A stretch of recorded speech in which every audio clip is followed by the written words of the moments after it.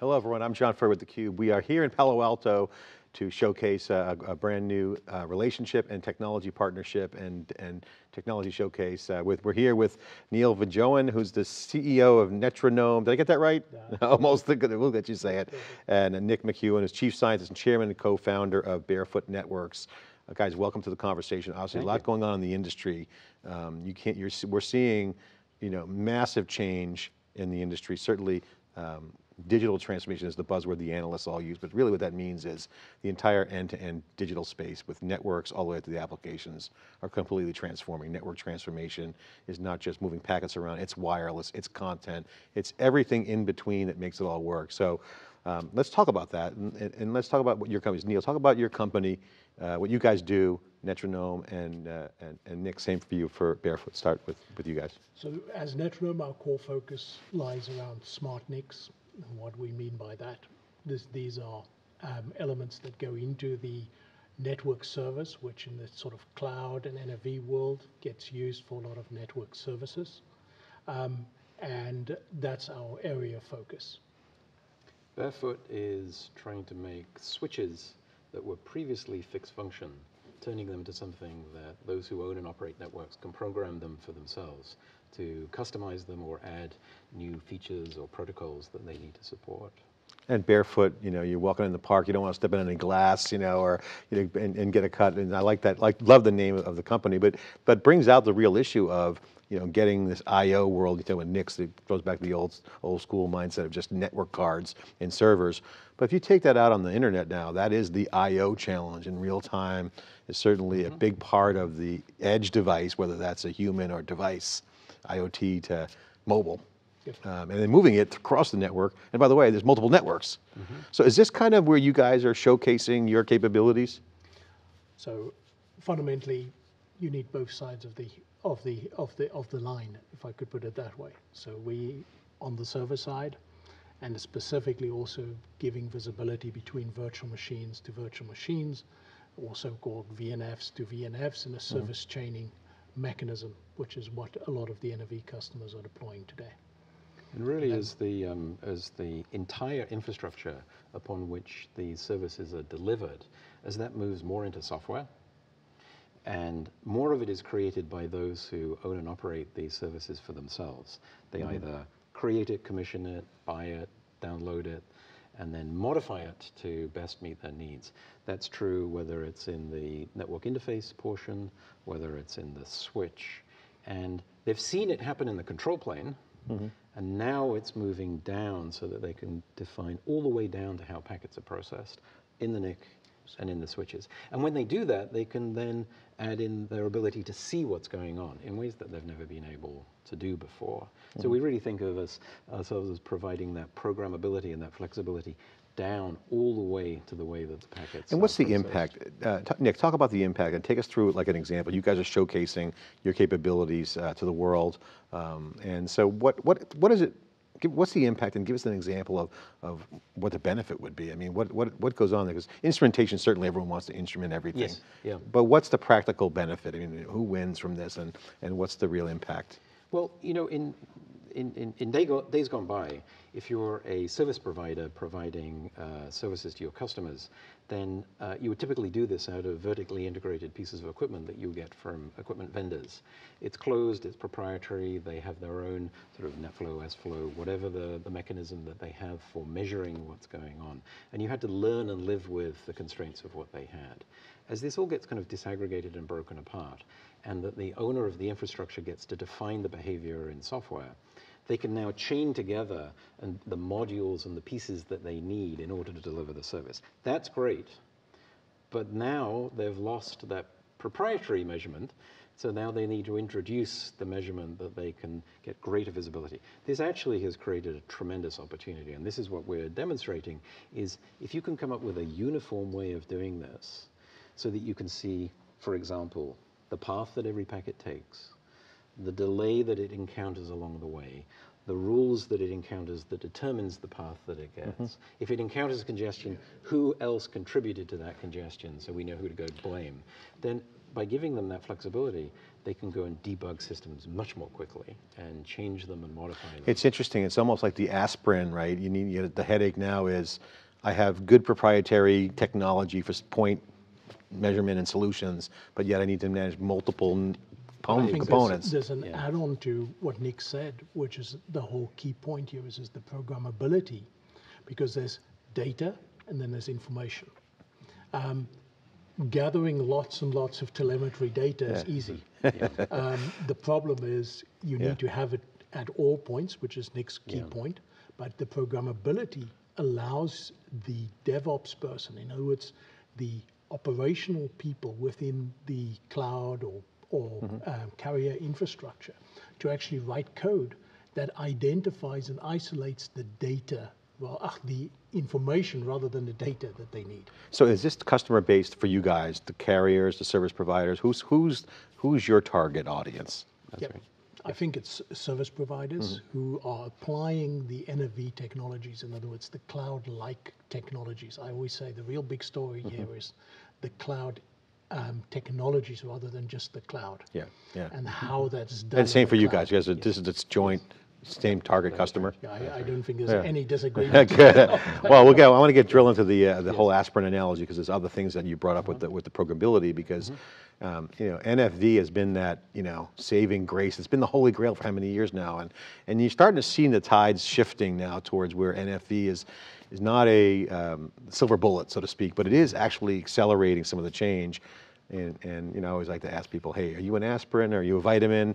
One guest told me, I'm a steroid, we make things grow faster. I'm like, okay, but in a way, the aspirin solves a problem, like immediate headache. So it sounds like a lot of the things that you mentioned, that's an immediate benefit right there on the instrumentation in an open way, multi-component, multi-vendor, kind of benefits of proprietary but open. But the point about programmability gives a lot of headroom around kind of that vitamin, that steroid piece, where it's going to allow for automation, which brings an interesting thing that's customizable automation, meaning you can apply software policy to it. Is that kind of like, can you tease that out? Is that an area that you guys talking about? The first thing that we should mention is probably the new language called P4.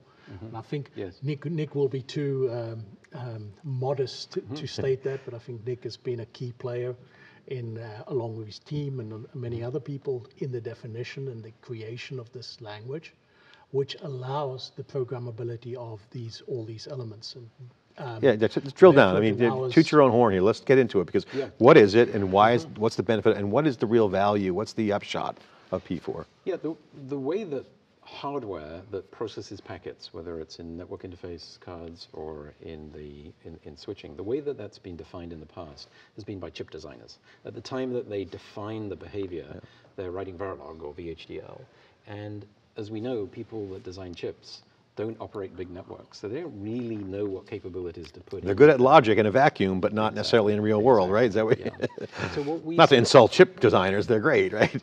So what we've all wanted to do for some time is to come up with a uniform language, a domain-specific language that allows you to define how packets will be processed in interfaces, in switches, in hypervisor switches inside virtual machine environments, in a uniform way, so that someone who's proficient in that language can then describe a behavior that can then operate in different parts of the chain services, so that they can get the same behavior, a uniform behavior, so that they can see the network-wide, the service-wide behavior in a uniform way. The P4 language is merely a way to describe that behavior. And then both Netronome and Barefoot, we each have our own compilers for compiling that down to the specific processing element that operates in the interfaces and in the switches. So you're bridging the chip layer with some sort of abstraction layer to give people the ability to do policy programming. So all the heavy lifting stuff in the old network days was configuration management. I mean, that was like hard stuff, and then now you got dynamic networks, it even gets harder. Is this kind of where the problem goes away? And this is where automation is. Exactly, and the key point is the programmability versus configurability. In a configurable environment, you're always trying to pre-guess what your customer is going to try to look at. Guessing's not good in the networking area. That's not good for 5 nines. In the new world that we're in now, the customer actually wants to define exactly what the information is they want to extract, which is your whole question around the rules and so on. So let me see if I can connect the dots here, just kind of connect this forward. So in the showcase, you guys are going to show this programmability, this kind of efficiency at the layer of bringing instrumentation, then using that information and or data, depending on how it's sliced and diced via the policy and programmability. But this becomes cloud-like. Right, so when you start thinking about cloud, where service providers are under a lot of pressure to go cloud, because over the top right now is booming. You're seeing a huge content and application market that's super ripe for kind of these kinds of services. They need that ability to have the infrastructure be like software. Yeah. So infrastructure as code is the DevOps term that we talk about in our DevOps world, but that has been more data center kind of language with developers. Is it going the same trajectory in the service provider world? Because you have networks, I mean, they're bigger, higher scale. What are some of those DevOps dynamics in your world? Can you talk about that and share some color on that? I mean, the way in which large service providers are starting to deliver those services is out of something that looks very much like a cloud platform. In fact, it could in fact be exactly the same technology, the same servers, the same switches, same operating systems, a lot of the same techniques. The problem they're trying to solve is slightly different. They're chaining together the means to process a sequence of operations. A little bit like, though, the cloud operators are moving towards microservices that get chained together. So there are a lot of similarities here. And the problems they face are very similar. But think about the hell that this potentially creates for them. It means that we're giving them so much rope to hang themselves. Yeah. Because everything is now got to be put together in a way that's coming from different sources, written and authored by different people with different intent, or from different places across the internet. And so being able to see and observe exactly how this is working is even more critical than... So I love the rope to hang yourself analogy, because a lot of people will end up breaking stuff, as Mark Zuckerberg's famous quote is, move fast, break stuff. And oh, by the way, when they hit 100 million users, and slogan went for move fast, be reliable. So he got on the 5 nines bandwagon pretty quick. But it's more than just the instrumentation. The key that you're talking about here is that they have to run those networks in really high reliability environments. Correct. And so that begs the challenge of, okay, it's not just easy as throwing a Docker container at something. I mean, that's what people are doing now. Like, hey, I'm going to just use microservices. That's the answer. There's still got stuff under the hood, underneath microservices. You have orchestration challenges, and this kind of looks and feels like the old configuration management problems, but moved up the stack. So is that a concern in your market as well? So I think that's a very, very good point that you make, because the carriers, as you say, tend to be more dependent almost on absolute reliability and, very importantly, performance. In other words, they need to know that this is going to be 100 gigs because that's what they've signed up the SLA with their customer for. It's not going to be almost 100 gigs because then they're going to end up paying a lot of penalties. Yeah, they can't afford breakage. They're ops dev, not DevOps. Which comes first in their world? Yeah, so the critical point here is that this is where the demo that we're doing, which shows the ability to capture all this information at line rate, at very high speeds in the switches, 6 terabits. So let's talk about this demo you're doing, the showcase that you guys are providing and demonstrating to the marketplace.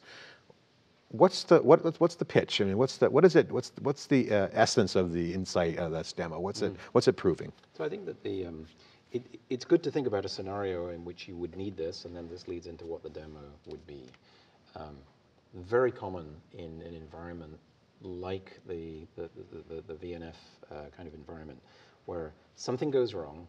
They're trying to figure out very quickly who's to blame, which part of the infrastructure was the problem. Could it be congestion?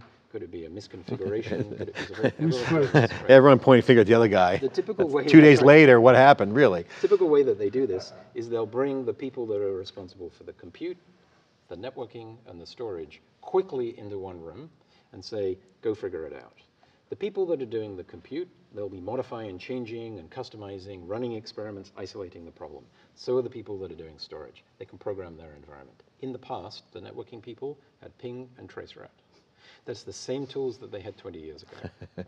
What we're doing is changing that by introducing the means where they can program and configure, run different experiments, run different probes, so that they can look and see the things that they need to see. And in the demo in particular, you'll be able to see the packets coming in through a switch through a NIC, through a couple of VMs, back out through a switch, and then you can look at that packet afterwards, and you can ask questions of the packet itself. Something you've never been It's the able to ultimate do before. debugger. Basically, it's the Go to the ultimate packet. debugger. That's right. Go to the packet and say, Programmable debugger. which path did you take? How long did you wait at each NIC, at each VM, at each switch port as you went through? What are the rules that you followed that led you to be here? And if you encountered some congestion, whose fault was it?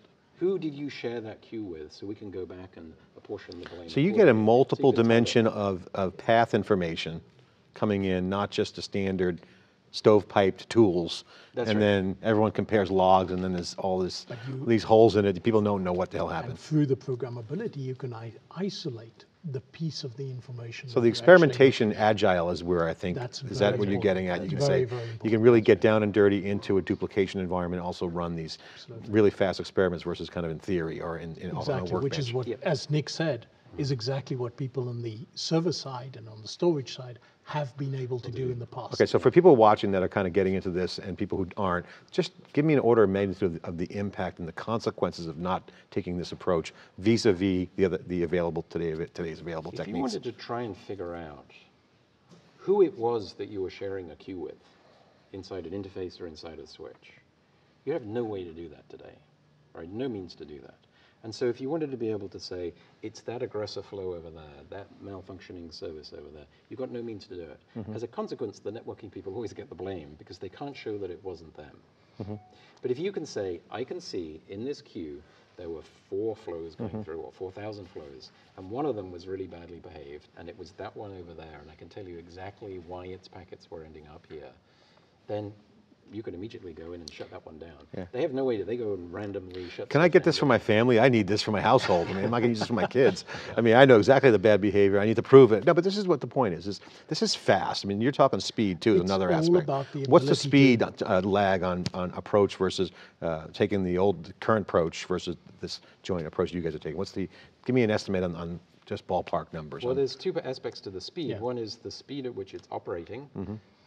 So this is going to be, in the demo, it's running at 40 gigabits per second, but this can easily run, for example, in the Barefoot switch, it'll run at 6 terabits per second. The interesting thing here is that in this entire environment, this measurement capability does not generate a single extra packet. All of it is self-contained in the packets that are already flowing. So there's no latency issues on running this in production. If you wanted to then change the behavior, you needed to go and modify what was happening in the NIC, modify what was happening in the switch. You can do that in minutes. So that you can say... Now, I the wanna do time it takes for a user now to do this, let's go to that time series. What does that look like? So current method is get everyone in the room, do these things. Are we talking... I think Yeah. that today it's just simply not possible. Not possible. So it's a new That, I think, is capability. the key issue. So this is a new capability. This is a new capability, and exactly as Nick said, it's getting the network to the same level of ability that you always had inside the So I got to service. ask you guys as founders of your companies, because this is one of those things that's a great success story as entrepreneurs. It's not just a better mousetrap, it's revolutionary in the sense that no one's ever had the capability before. So when you go to events like Mobile World Congress, you're out in the field, are you shaking people like, you need me? I need to cut the line and tell you what's going on. I mean, you must have a sense of urgency to is it resonating with the folks you're talking to? I mean, what are some of the conversations you're having with folks? They must be pretty excited about it. Can you share any anecdotal stories? Yeah, but I mean, we're finding across the industry, not only in the service providers, the data center companies, Wall Street, the OEM box vendors, everybody is saying, I need, and have been saying for a long time, I need the ability to probe into the behavior of individual packets, and I need whoever is owning and operating the network to be able to customize and change that. They've never been able to do that. The name of the technique that we use is called in-band network telemetry, or INT, and everybody is asking for it now. Actually, whether it's with the 2 of us or whether they're asking for it more generally, this is you're gonna Game see this changer. everywhere. It's a game changer Yeah, then. That's right. Great, all right, awesome. Well, final question is that what's the business benefits for them? Because I can imagine you get this nailed down with the ability to test new apps, because obviously we're in a Wild West environment with a tsunami of apps coming. There's always going to be some tripwires in new apps, certainly with microservices and APIs. I think the general issues that we're addressing here is absolutely crucial to the successful rollout of NFV infrastructures.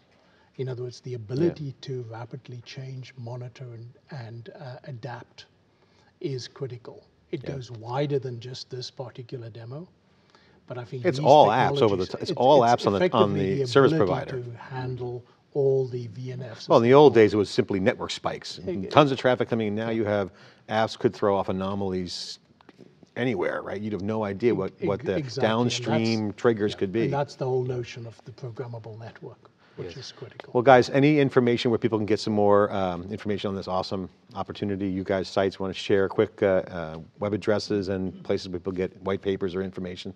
For the general P4 movement, there's p4.org, p4.org, nice and easy. You'll find lots of information about the programmability that's possible by programming the forwarding plane and what both of us are doing. Inbound network telemetry, you'll find descriptions there, P4 programs, and white papers describing that. And of course, then the two company websites, Netronome and Barefoot. Great. Nick and Neil, thanks for spending some time sharing the insights, and congratulations, NewCABE. We'll keep an eye out for it, and we'll be talking to you soon. Thanks for coming on. Thank you very much. This is theCUBE here in Palo Alto. I'm John Furrier. Thanks for watching.